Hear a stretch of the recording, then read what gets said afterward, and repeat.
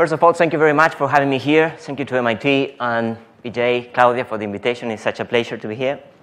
I'll talk to you about Uruguay. How many of you have been in Uruguay? Can I ask? Few. How many of you could confidently pin in the map where Uruguay is? Okay, not bad. I may understand that it's a small country, only 3.5 million inhabitants. 10 years ago, Uruguay, inspired Nicolas Negroponte, in this campus, they decided to go for the one laptop per child initiative, providing computers to every single kid and connectivity to all the schools. And we have learned many things out of that. Not only changing the technological infrastructure, you will be changing the mindset of people. Technology is not enough to move into openness and being open to other ways of learning, other ways of teaching. But the other thing, which is really important that we learn after these 10 years, is when you turn a privilege into a right. Remember, 10 years ago, having a laptop or a tablet was really a privilege. When you change a privilege into a right, there's no way back. And what I'm going to do now is I'm going to talk about not a lot about technology, but I'm going to refer much more on what has been going on in terms of these other conditions that may enable to facilitate learning in different ways. This is a work that Claudia Brovetto, Fiorella Gago wrote with me, or I wrote with them. I don't know. I have to mention their names, otherwise they will kill me. And what I'm going to refer now is a global network in which Uruguay is part of. It's a really interesting and challenging initiative because it's a kind of action research. It's a living lab in a really large extent. And also, I will identify some of the challenges behind. Let me start mentioning that this is framed in a partnership called New Pedagogies for Deep Learning. How does it work? It's a really broad network of countries which have been decided to work together, connecting schools, 100 schools in each one of those countries, creating a cluster of innovation. How does it work? Different schools face different problems, and when they explore possible solutions, they share those solutions with other schools in the same country, and afterwards with other countries. Okay, sounds interesting, but a little bit messy. There are a few interesting things of this approach. First of all, this really broad-scale networks of schools with widely diverse cultural backgrounds. The second thing is learning by creating, inspiring John Dewey and others, this idea that you can learn better when you practice. And the third thing, how to move forward a new accountability of the learning outcomes that can go beyond the traditional ways of assessing. And believe me, this is really, really difficult. So let me tell you a little bit about this. What is the flavor behind this approach? Co-creation. So Paulo Freire was mentioned a minute ago. Rather than thinking in the learners as this empty container that need to be filled, thinking in this active learning, which the learners play a much more protagonist role. And learners, not only the students, but the community as a whole. Learning in terms of focusing on translating and negotiating knowledge from different disciplines and different backgrounds. The second component is exploration. Exploration means that it's okay to fail because it's a key part of the process. And when you move into that, you really change the landscape. Similarly, the idea of experimentation. When you think in new ways of learning as a better version, you really change the mindset of teachers in terms of you are not criticizing their work. They don't need to defend their work, but they are embracing in this exploration. And finally, evaluation. In a word, it's not only to value what you measure, but also is to measure what you value, although it can be difficult to measure. And deep learning is grounded in some of these skills that I'm sure you're really familiar with. We have seen that tag and labeling with different umbrellas, 21st century skills, soft skills, people skills, even hard to measure skills have been called somewhere. We call it 6 Cs. But the soul of this initiative is to enable collaborative problem-solving initiatives addressing challenges which are relevant for the students and encouraging them to use knowledge from different disciplines, from different contexts, to explore possible solutions and then share those solutions with others.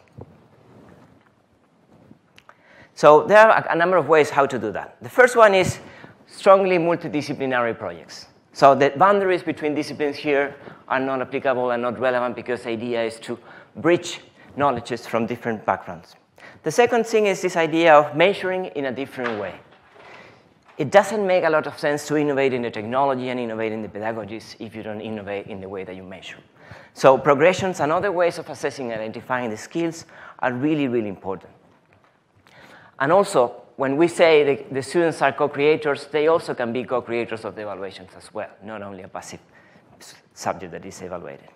And that is really a challenging goal because that really means to change the language of the school. Not only addressing summative assessment, but formative assessment and finding bridges between, which is something that may sound similar, easy, but it's not all that similar. And the other topic is networks of schools. It might sound obvious, but it's not that obvious. Sometimes the schools, they don't have enough exchanges between themselves. And when you open these environments of exploration, you create really interesting bonds behind. Now, let me tell you a little bit about Uruguay. This is an initiative that has been promoted by the National Administration of Public Education and Plan Ceibal. Plan Ceibal is this one laptop per child initiative that I mentioned earlier at the beginning. So in a way, this is a top-down initiative. Good. There are a few interesting things about Uruguay. It's a strongly egalitarian country, a strong middle class with a stable democracy, and advanced legislation. I don't know if you're familiar with, but marijuana is about to be legal there, so you're very welcome to come. And very low levels of corruption, but not everything is a rose garden. We have a number of problems in education. Only 70% of the children who start middle school are able to complete the cycle. And only 40% of the students who start in the high school are able to graduate. And finally, in the first year middle schools, we're up to 30% of children who repeat. So we are facing really strong problems. The second one is a highly hierarchical structure, strongly centralized and with little opportunities for horizontal innovation. And the third aspect that can be contradictory with what I mentioned earlier is socially stratified. So students from low or middle low incomes, they perform lower than the rest. So that is really a problem because it's increasing the inequality of the social gap. Now, how are we working on it?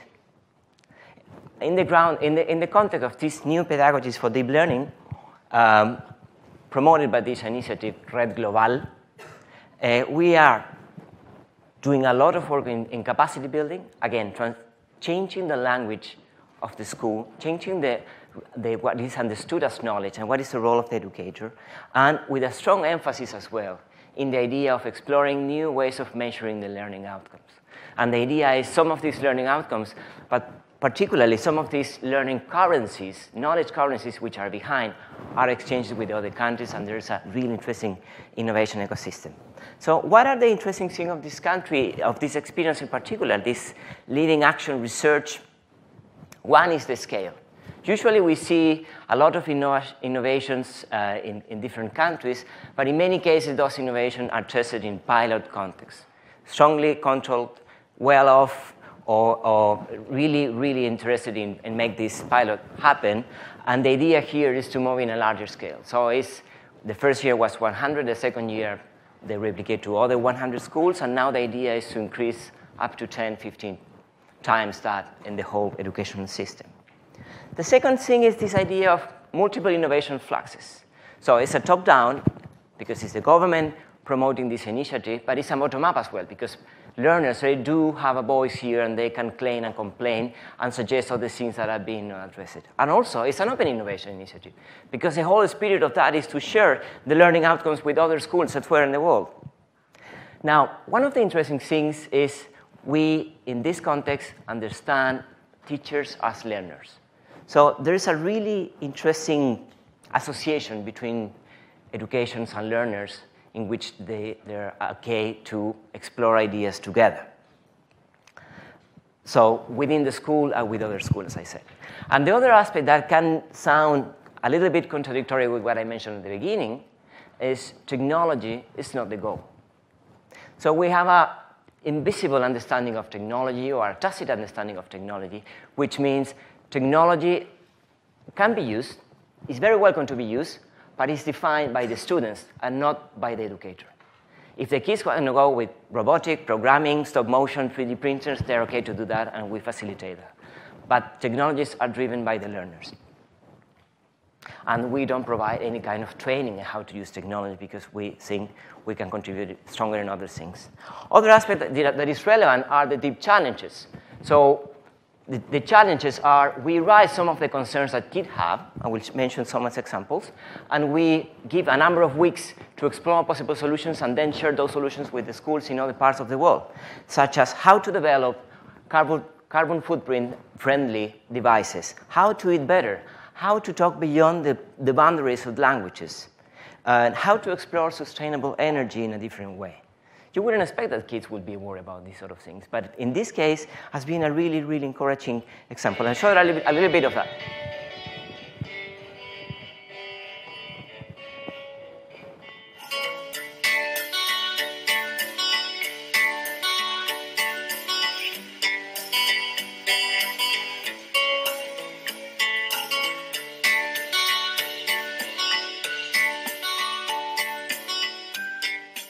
Siempre mirábamos los kits, pero no podíamos tocarlos ni nada, entonces le pedimos a la maestra para poder usarlos. Y ahí empezó todo, mirando videolecciones y construyendo cosas. Las videolecciones es cuando, aprendimos por medio de videos del canal de YouTube de Ceibal. Bueno, fue increíble. Ahí me sentí, dije, la tecnología acelera 100%, porque los chiquilines se encontraron con una videolección y clasificaron piezas del kit, lo armaron, lo programaron en 2 jornadas de 2 horas. Nuestro próximo desafío es juntar la tecnología verde con los kits de robótica y poder hacer un robot que solucione un problema de la humanidad. En mi clase hicimos con la maestra el tema de guerras mundiales y a mí se me ocurrió hacer un robot que detecte las minas. Me parece importantísimo que ellos hayan pensado en una solución para nuestro planeta. Este robot fue creado para la huerta. Este tiene un sensor de movimiento, cuando pasa algo por delante empieza a vibrar. Y entonces eso lo pondríamos ahí con una alarma. Y si pasa un pájaro que quiere comer las plantas, sonaría la alarma. De que los mismos niños pueden sortear dificultades con mayor facilidad dentro de lo que es el manejo de la tecnología a lo que de repente puedo hacerlo yo. Bueno, este proyecto que yo hice, con la maestra le pusimos Terminator, con una pila de 9 voltios, con un cepillo, con 2 vibradores Justin y con cables. Vi que había ese intercambio con la casa, porque los chiquitos precisaban la ayuda de los papás, entonces ya estaban buscando qué iban a usar, qué no iban a usar. Usamos un problema que había como nuestro barrio, claro, quisimos juntar, en vez de la humanidad, la achicamos un poco a nuestro barrio, a nuestro contenido, nuestro barrio acá Malvin. Y me asombré de que estaban apuntando a un problema real, que tenían conciencia ciudadana de lo que estaba pasando en este barrio. En 2012, en la playa Malvin acá, murieron 5 personas porque cayó un rayo. Entre ellas un niño. Entonces lo que queremos evitar es que en el mundo y en Uruguay, especialmente en Uruguay, se termine este fenómeno, que no haya más muertes en las playas debido a rayos. Trata de que cuando va a caer un rayo te avise. In order to be on time, just let me wrap up. So there are some challenges, definitely a number of challenges behind this initiative. The first one is this really demand and change of the mindset. And that is not always that easy. It's not as speedy as installing technology. And it's interesting because sometimes this tension with the changing of mindset is coming from educators or principals, but sometimes it's coming from parents. So it's a whole different language, and it takes some time.